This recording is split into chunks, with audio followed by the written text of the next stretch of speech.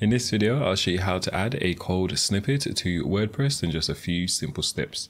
So without further ado, let's get straight into it. So this video is based on this particular article. So if you want to read the article version instead, I'll leave the link in the description below. And then we'll just work through the steps of how to actually add code following these different methods, right? So the first method we'll be using is using a WordPress plugin, right, to add our code. Personally, I recommend using this method because it's a quick and simple way to manage all the custom codes that you might want to add to your site, right? So all we'll do is we'll just head over to our WordPress dashboard and then we'll just search for code. There's a few different ones, okay? So you can choose whichever one you want. So let's head over to our dashboard. Let's go plugins and then let's go add new plugin and then we can just search for code. Okay, and here we've got a few different options, right? Personally, I recommend a Code Snippets plugin. It's just a personal preference. You can choose whichever one you want. Okay, so we'll just activate this one. In your case, you'll install and activate it. Since I've already got it installed, I just need to activate it, okay? Then we'll have this option here which says snippets. When we click on it, we can see all the different snippets that we've added, right? So as I said, it just makes it easier to manage. So let's say, for example, if you added this particular snippet here, if you didn't want it enabled, you can just quickly disable it, okay? So it just saves going back into your functions.php files, finding where you made a change and then going in and deleting it, okay? And to add a new code, all you have to do is just click add new.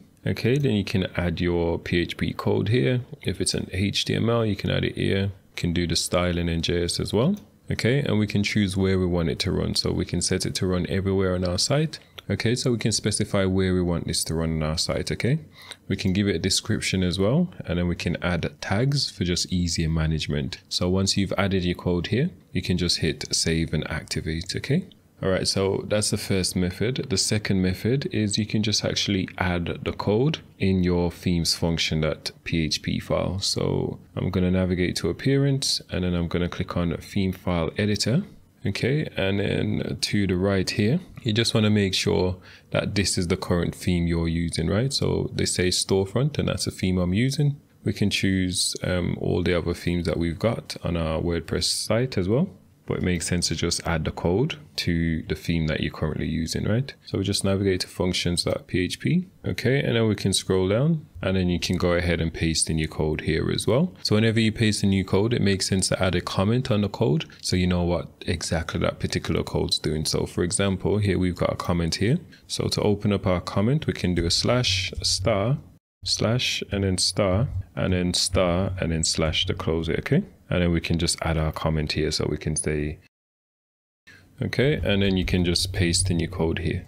So it just means the next time you come to your themes function.php file, let's say, for example, you added a code that does X and you've added a comment here, you can just search for wherever you've added the comment, then you can modify or delete that code. So again, I won't save anything. Whenever you add in any code to your site as well, I personally recommend just make sure you create a backup of your site, okay?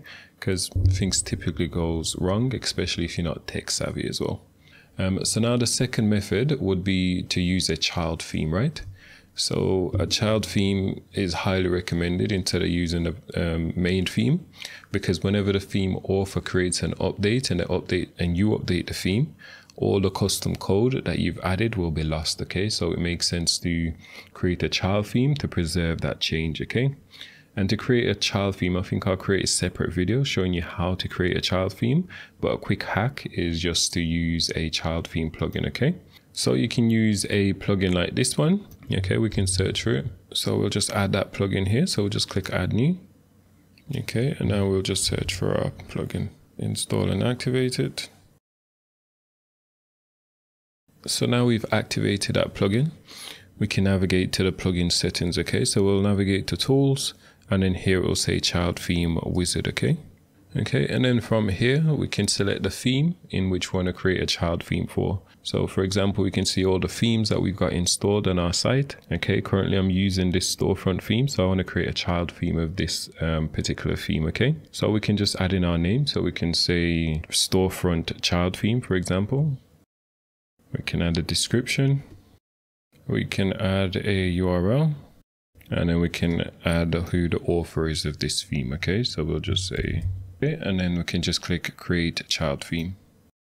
And that's been created successfully. So we'll navigate over to appearance and then themes, and we should be able to see our child theme. Okay, here we can see the child theme which we just created. So now when we activate this, nothing should change, okay, because basically our child themes inheriting all the settings and customizations of our parent theme. So let's visit our site, okay, and it looks exactly the same. And now when you want to add the code, let's head back over to our dashboard. We can go to theme editor, okay, and then this way we can safely add all our customization within our child theme. Okay, here we go. So we can add our own functions here. Okay, so another way to add a custom snippet to your site is just to create a custom plugin. And as it sounds, it is slightly a bit more complicated. Okay, so we'll head over to our article here. And then we can just follow the steps. Okay, so we need to create a folder on our computer. Let's go ahead and do this now.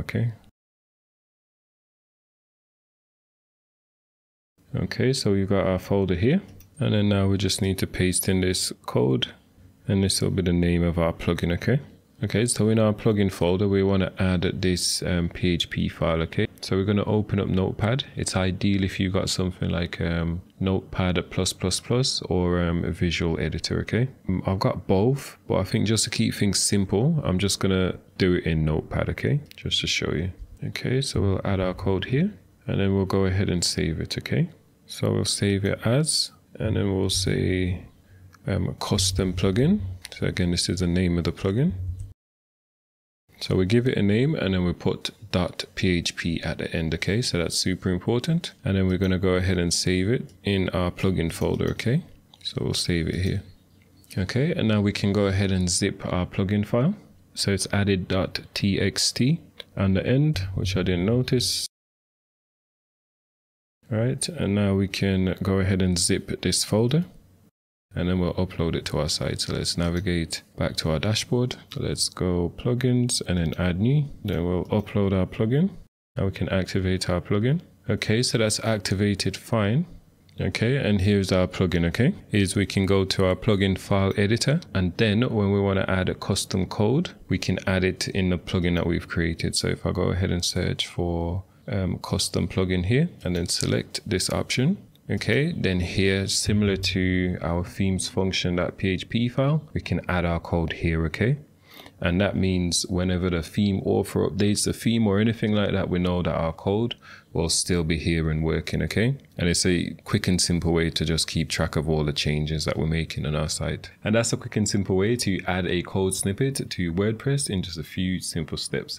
As always, if you enjoyed this video, please like and subscribe for more videos like this. And if you got any questions, leave it in the comment box below or reach out to support, and we'll get back to you as soon as possible.